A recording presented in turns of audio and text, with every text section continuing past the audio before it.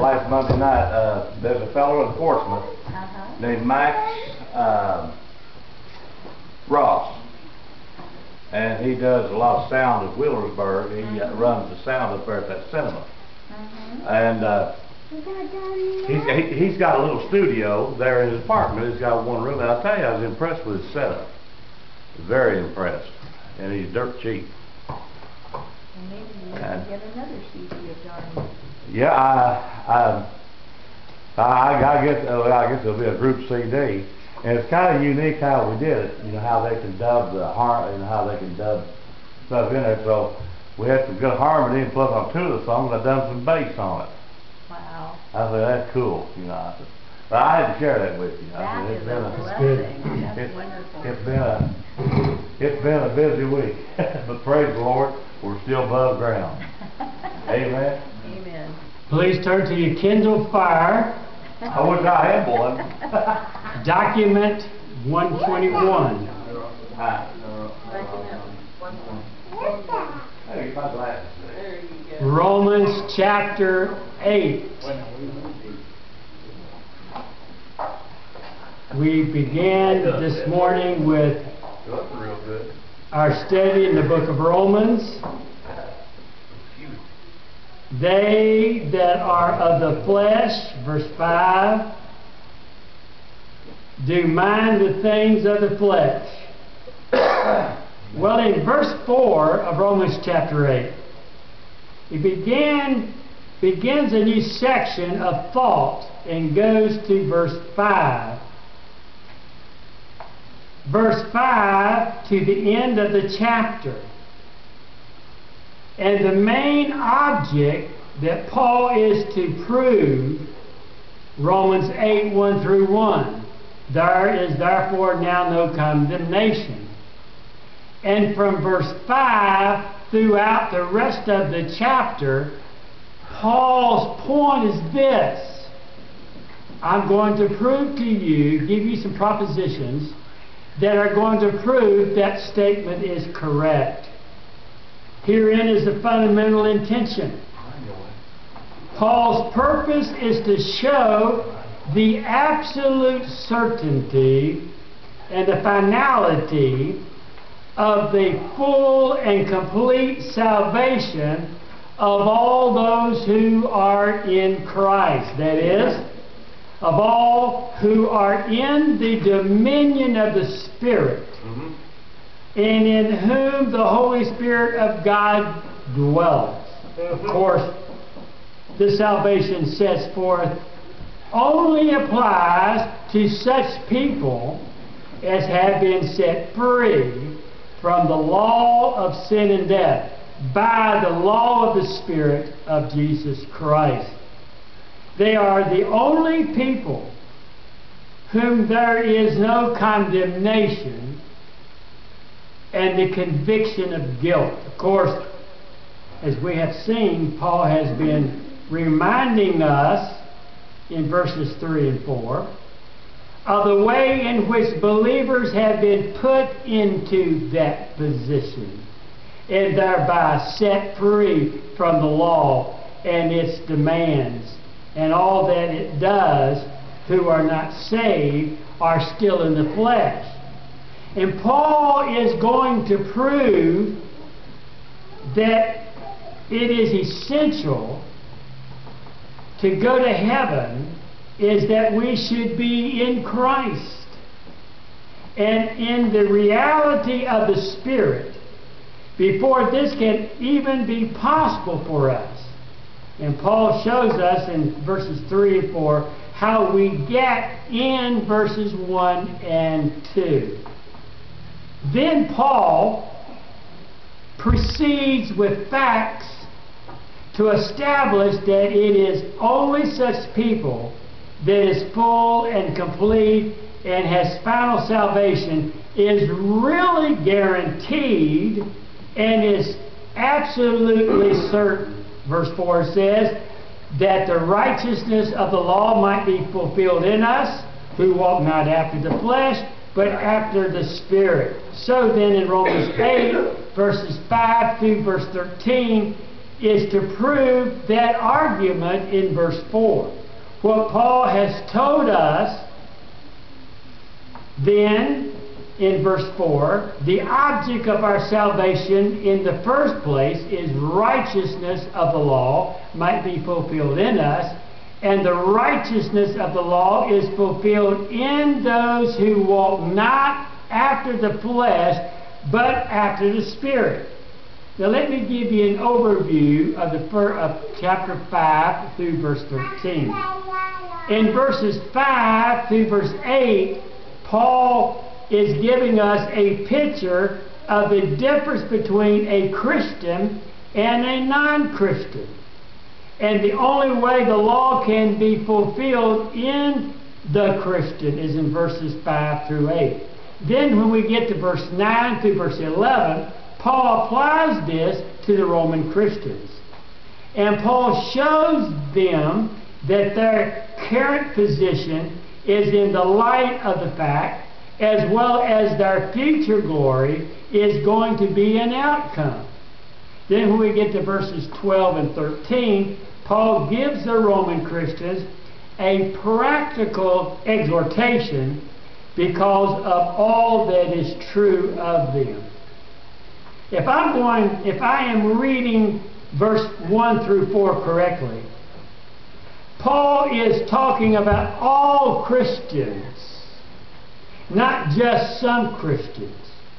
He is not talking about those spiritual Christians versus carnal Christians, but all Christians.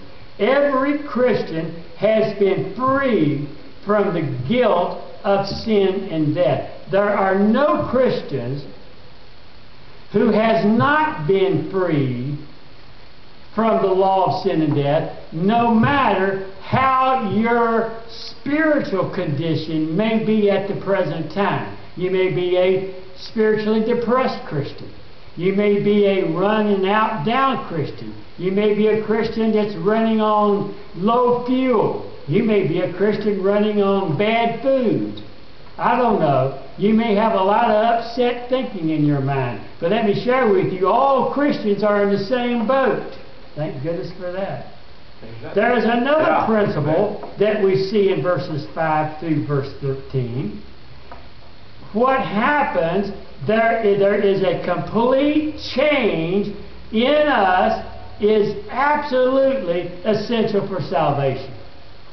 If a person does not experience a radical change, if he does not enter into the dominion of the Spirit, the righteousness of the law cannot be fulfilled in him. Christianity is this: a radical change in the nature of this human being. A radical change of man's nature. Charles Spurgeon. It is a particular feature in our holy religion that it begins its work within and acts first upon our hearts. Other religions, like that of the Pharisees, begin with an outward form of ceremonies, perhaps hoping to work inwardly from without. Although the process never ends so, for the outside of the cup and of the platter is made clean, but the inside still remains full of rottenness before them. No truth, Spurgeon said, is more sure than concerning all the sons of men. Ye must be born again. Amen. Yeah. Right. God is, in other words, there must be an entire radical change of man's nature.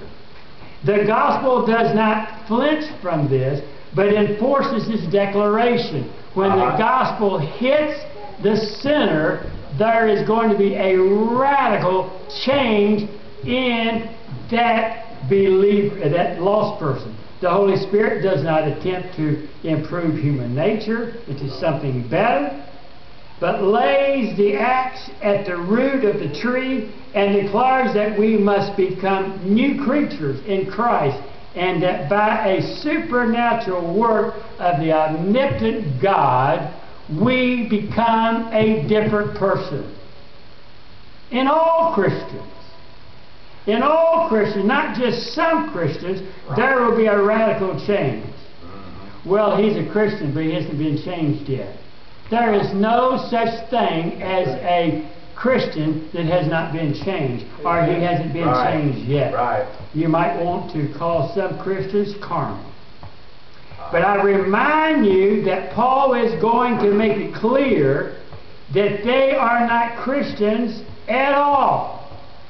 You are a Christian that may act differently, but there's been a radical change. Listen carefully to this. To say there is no condemnation, to say that the person has been delivered from the law of sin and death and is changed and is now in the new dominion, and his hope is certain, and there is nothing that ever will rob him of that. Well, okay. How are we going to consider this thing that is before us? Well, first, let's consider what Paul tells us about the non-Christian. And then after this, to look at the Christian positive. Generally, have you noticed that people don't like to hear a description of one who is not a Christian? That's right. The Puritans preached, I picked up a book, and I saw it again this week, The Almost Christian. The title of this Puritan book, he preached 12 sermons on the almost Christian. As I was going through all of those, most people who are in this condition believe they are Christians. They would rather feel they are Christians without any description as to what a Christian really is.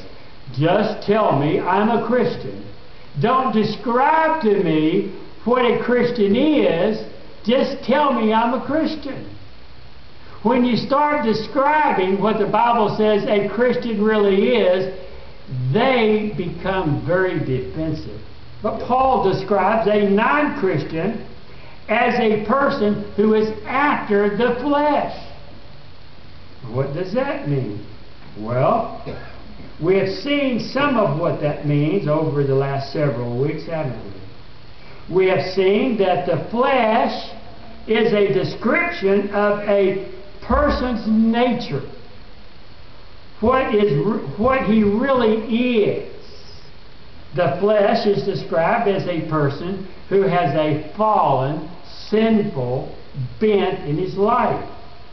He is a person who is left to himself to grow and to develop in life in his world without any influence of God in his life. He lives in his own world, does his own thing, and God has no influence or impact on what he does. The term that we've seen, after the flesh, or maybe best to say under the flesh. He is under the power of the flesh. Now the idea carries the idea of being under something else.